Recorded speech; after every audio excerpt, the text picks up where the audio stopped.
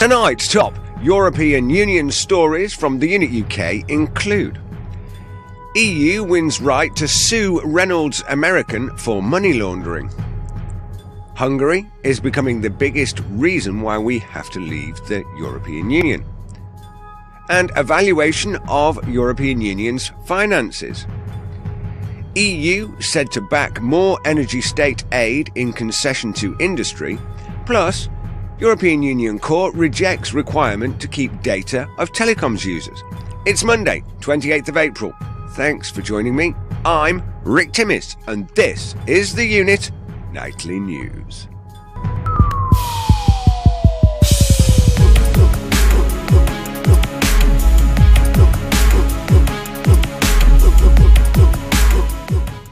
First up, the hot story from our website, theunituk.com. The EU wins right to sue Reynolds American for money laundering. Reynolds American, maker of Camel cigarettes, could be sued by the European Union over claims it orchestrated a worldwide scheme to launder drug money, a US federal appeals court ruled in reviving an action filed more than a decade ago. The EU could use United States racketeering law to sue Reynolds American. A three-judge panel of the court ruled to reverse a lower court judge's decision to dismiss the suit. The lawsuit was filed by the European Community, which was legally replaced by the European Union in 2009. Now, the EU claims Reynolds American directed a scheme in which Colombian and Russian criminal organizations laundered drug profits through European money brokers. The brokers allegedly sold discounted euros obtained from drug sales to cigarette importers, who then purchased Reynolds American cigarettes from wholesalers, according to the complaint. There are some interesting questions to be asked about the timing of this case, which has been ongoing for more than 10 years. Andrew found this reported in the South China Morning Post, but it's worth watching to see what the mainstream Western press do with it in light of the current US-EU-Russian tensions. We'll keep you posted.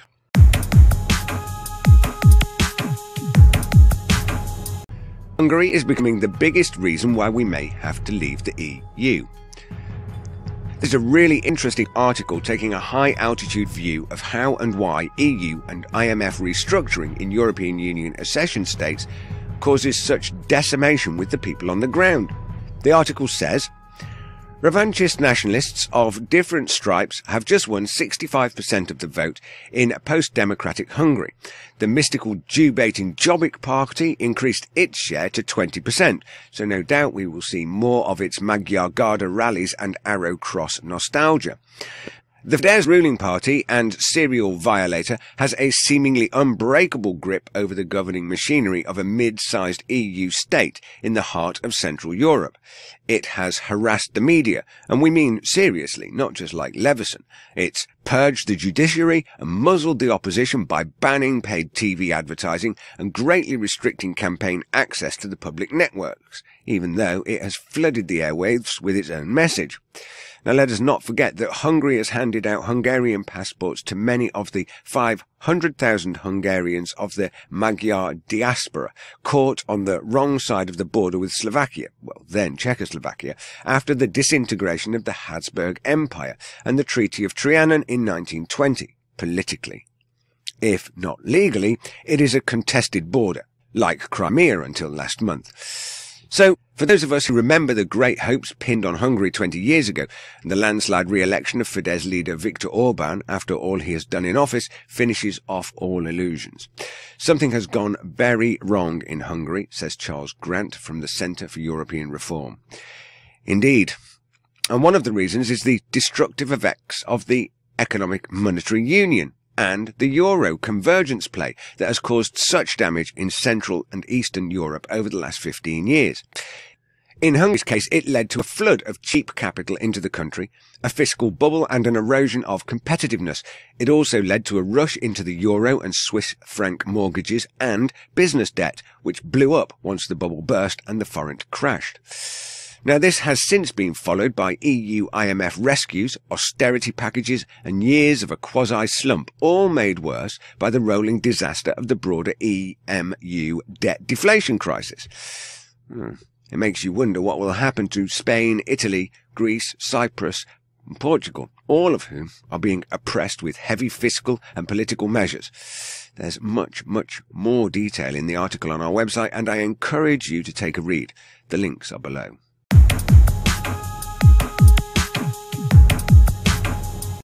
Evaluation of the union's finances. Our research team have dug out another nugget from the dusty catacombs of the Bruswellian Babylon, that is the European Parliament. This report evaluates the results achieved from EU spending programmes. The report is critical of the fact that instead of focusing on the main achievement of the EU's main objectives and the effectiveness of its policies, the Commission provided a range of evaluation summaries covering EU programmes in all policy areas of expenditure under the current multi-annual financial framework. Now, according to the current budget headings, the Court of Auditors found that the second and third evaluation reports lacked sufficient and reliable evidence of what the Union's policies had achieved for use in the discharge procedure. Now, the report urges the Commission to use specific information on the achievements of Member States in its evaluation on the financial achievements of the European Union.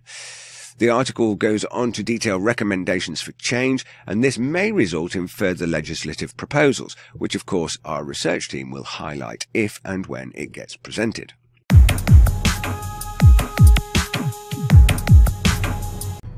EU said to back more energy state aid in concessions to industry.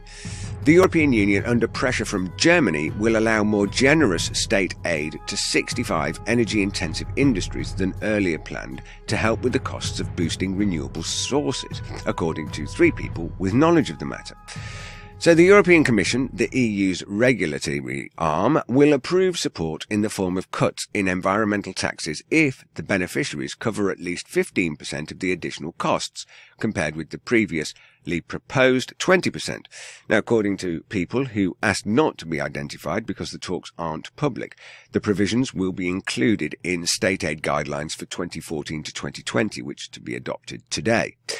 The guidelines will define state support rules to help spur renewables as nations, including Germany, seek tools that would shield industry from the rising power bills during the EU's shift to a low-carbon economy. Now, whether or not the UK government will have the wherewithal, or indeed even be aware at all, with regard to how it might leverage this relaxation of EU state aid rules is, well, debatable. Certainly the Hinkley C reactor could be looked at with regard to this legislative change, although we feel it unlikely the structure of the investment vehicle will be changed, which is just another massive missed opportunity to improve the UK asset balance sheet and provide a better and longer return for taxpayers. Now, this initiative also incentivises further investment to JET, the Joint European Torus, the experimental fusion reactor, which promises limitless carbon-free energy. But sadly, it's unlikely to happen as the initiative has been taken away to France in the form of the ITER or ITER project. The EU state aid legislation breaches the idea of free market capitalism by distorting the market in favour of private corporations, which inhibits competition through what I call a bureaucratic fascism. And in the case of fundamental services such as energy, finance, health and generic services such as postal services, then it can be clearly shown to have done far more harm than good. Any initiative designed to review and restrict it must therefore be considered positive.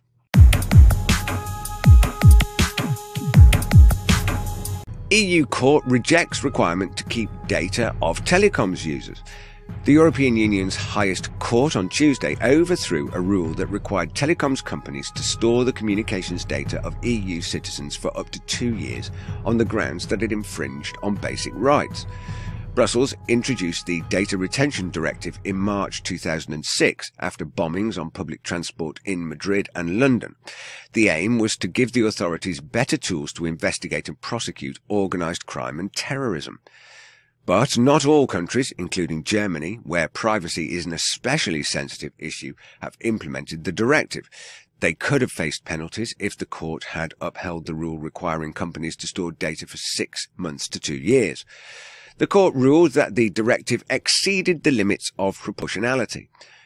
The court takes the view that by requiring the retention of those data and by allowing the competent national authorities to access those data, the directive interferes in a particularly serious manner with the fundamental rights to respect for private life and to the protection of personal data. Well, we absolutely agree. Of course, we suspect the NSA and GCHQ won't be so receptive. But it's good to see the Brusselian bureaucrats doing something in favour of the people for once.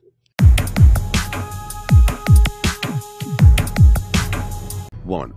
Heads up folks, we have another live interactive table talk show that you can get involved with later this week. We're going to be taking a look at the European elections, which are to be held on May 22nd. Now, this will include looking at candidates' profiles for the new President of the European Commission. Oh, those are the ones that you can't vote on, by the way. We'll be looking at the structure of the European parliamentary system and hoping to unravel how it works. I mean, it's always helpful to actually know what you're voting for. And how do the mainstream national parties' campaigns relate to Europe? Now, we really want to hear from you. We want to include and try to answer your questions. And so please do email those into us via the contacts page on our website. Now, we're also looking for guests to join us on the show. You'll need a Google Plus account, webcam and microphone. And the show preparation starts at 11:30 a.m. UK summertime, and the show goes live to the front page of our website and on YouTube at 12 noon. And runs until 1 o'clock. We're all done and dusted by 1:15. So what are you waiting for?